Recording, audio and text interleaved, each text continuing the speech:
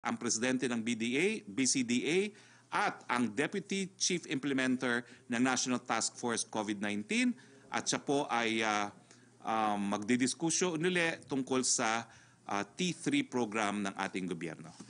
Mr. Secretary Vince Dizon.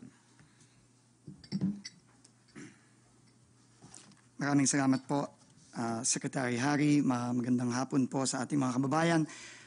Ito po ang ikalawang linggo ng ating briefing tungkol sa ating T3 effort kasama ng pribadong sektor, yung pong Task Force T3, yung Test, Trace, and Treat. Makikita nyo po sa ating screen yung mga iba't ibang mga kumpanya na nakisama sa ating pamahalaan at sinagot ang hamon ng ating Pangulo at ng ating pamahalaan na magsama-sama po tayong labanan ng COVID-19. Makikita po natin ang mga napakalalaking kumpanya na nandyan. Halos lahat po ng malalaking kumpanya ay katulong na natin. At syempre po ang Philippine Red Cross at ang iba't ibang mga pribadong hospital na nakikita natin sa screen. Kaya nagpapasalamat po tayo sa pribadong sektor sa suportang binibigay nila sa ating laban against COVID-19. Unang-una po, nais po nating i-emphasize yung pinapakita pa ulit-ulit ni Secretary Harry simula nung isang araw, yung pong kampanya na takot ako sa COVID. Importante po ito, lalo na ngayon ay nagta-transition na po tayo papunta sa general community quarantine, pero ginagawa natin yun ng dahan-dahan. Mas importante po ngayon na malaman ng ating mga kababayan ang kanilang mga kailangang gawin para talagang maiwasan nating mahawa pa ang marami nating mga kababayan. At pinapakita dito sa ad campaign na ito na dapat tuloy-tuloy nating sundin ang ating mga safety protocols, ang ating mga minimum health standards tulad ng pagsusuot ng mask, ng social distancing, physical distancing, at ang tuloy-tuloy at walang tigil na paghuhugas ng ating mga kamay. Napaka-importante po nito dahil makikita natin sa susunod na slide na paulit-ulit pong sinasabi ng ating spokesperson na kailangan po ang ating approach dito ay dahan-dahan, unti-unti at hinay-hinay. Hindi po tayo pwedeng bigla-biglaan na lamang na bumalik sa dating kinagawian natin dahil po napakalaki po ng threat ng virus na ito. At pag tayo po hindi nagdahan-dahan at hindi tayo nag-ingat, ay dadami po at marami pong magkakasakit at dahil po doon posibleng madami po ang mamamatay. Kaya napaka-importante po itong infrastruktura na tinatayo natin, itong Test, Trace, and Treat, sa tulong ng ating national government, ng ating mga local governments, at ng pribadong sektor. Sama-sama po tayo, yung tinatawag nating whole of nation approach para po labanan ang COVID-19. Ngayon po ako'y magbibigay ng mga update. Maganda po ang ating ang nangyari nung nakaraang linggo. Tumaas po ng 74% ang actual tests per day po natin. Nung May 2, halos 5,000 po ang ating tests per day. Pero as of May 10 po, umabot na tayo po ng 8,700 tests per day. 74% po ang tinaas nito. Makikita din po natin na dumami po ang ating mga laboratorio. Ito po ang mga laboratorio natin nung nakaraang linggo.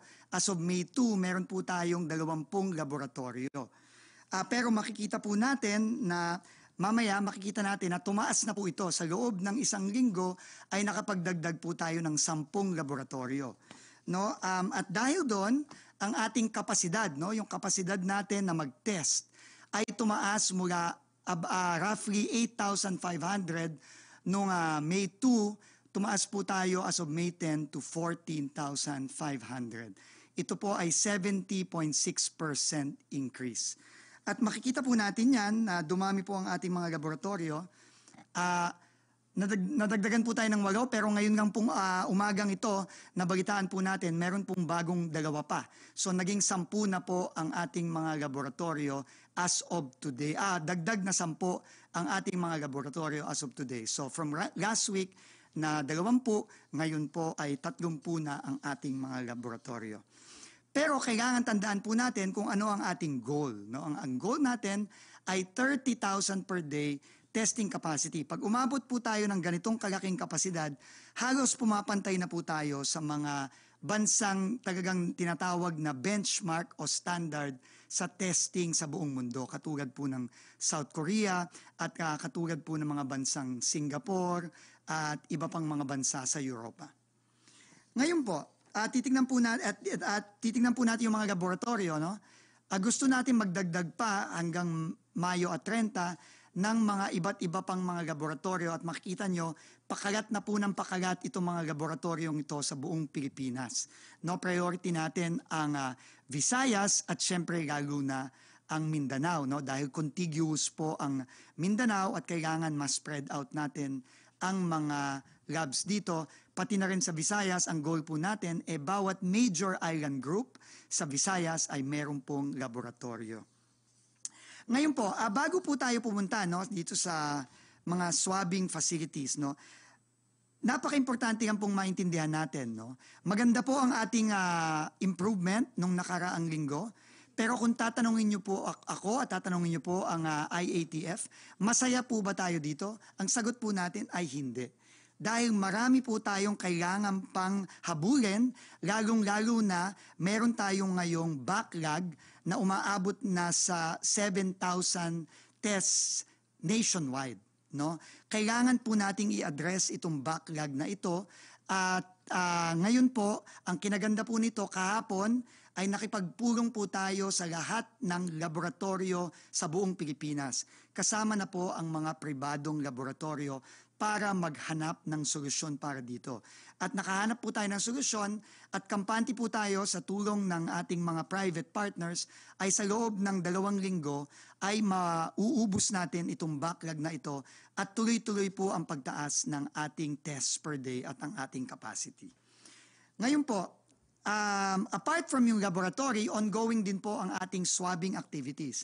At as of today po, from May 7 to 12, 10,000 na pong OFW ang ating na-swab. No, kasama na po dito yung ating mga swabbing centers katulad ng nakikita nyo sa screen.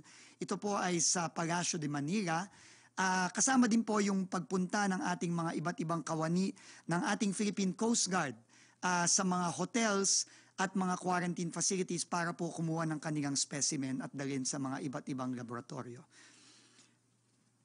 Makikita din po natin, apart from yung ating testing, kailangan po natin yung isolation facilities. Kasi kapag naging positibo po ang ating mga kababayan, kailangan po i-isolate po natin sila para po maprotektahan hindi lamang sila pero lalo na ang kanilang mga mahal sa buhay at ang komunidad. Noong pong April 13, wala po tayong dagdag na isolation beds para sa NCR at Luzon. Ngayon po, 1 month after, 3,000 na po ang ating isolation beds sa NCR at sa Luzon. At ngayon po ay magtatayo na rin po tayo, nagtatayo na po ang DPWH sa Visayas at sa Mindanao. Ito po ang example ng mga ating isolation facilities. Binuksan lang po ito kahapon. Ito po ay sa Philinvest Alabang. Mga mahigit 100 kama po ito para sa ating southern sector ng Metro Manila. At gusto din natin pong malaman ng ating mga kababayan na tuloy-tuloy po ang pagtanggap ng ating mga isolation facilities, ng ating mga pasyente dito sa Metro Manila, pati na rin po sa Clark. Ito po yung example sa New Clark City. Padating po at ngayon po mahigit 100 na po ang ating mga kababayan na inadmit po sa New Clark City sa Tarlac. At nakakatuwa din po, mahigit 60 na po ang ating dinischarge ng mga pasyente sa iba't ibang mga facilities natin sa Metro Manila at sa ibang panig ng Luzon. Ito po ang kanilang mga certificate. Nakakatuwa po dahil sila po ay binibigyan ng certificate kapag sila na po ay dinischarge at pwede na silang makauwi at makasama uli ang kanilang mga mahal sa buhay. Yun po ang ating update. Mamaya po tatanggap po tayo ng